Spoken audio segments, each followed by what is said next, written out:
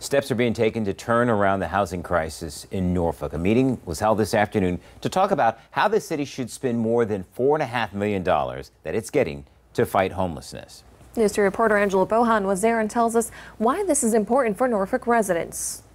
Ultimately, this means there could be more housing options, less homelessness. And for anyone searching for affordable housing in the city of Norfolk, you know that can be a challenge, but the city is working to address this problem. This funding came at a great time. I think nationally, the federal government has recognized that there's a housing shortage. And just over a year ago, the city of Norfolk saw the need and created the Department of Housing and Community Development. We care greatly about our folks who are most vulnerable, the homeless, those folks who are at risk of homelessness, and we hear them, we see them, and we're working to create a functioning housing market in Norfolk that will address housing choice for everyone. The more than $4.5 million awarded to Norfolk is part of the American Rescue Plan. The city held a meeting both in person or virtual, giving residents and various social organizations a chance to give their 2 cents and ask questions. So it's sort of like a double-edged sword for a lot of these residents that are being pushed out of these places. Monet Johnson is talking about residents who may have assistance but can't find a place that will accept it. Johnson is an advocate for minorities. She says in addition to having homes rehabbed or built,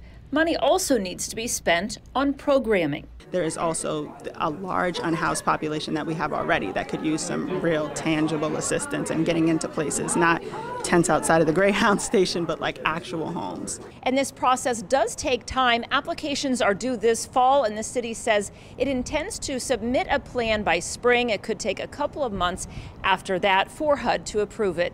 In Norfolk, Angela Bohan, News 3.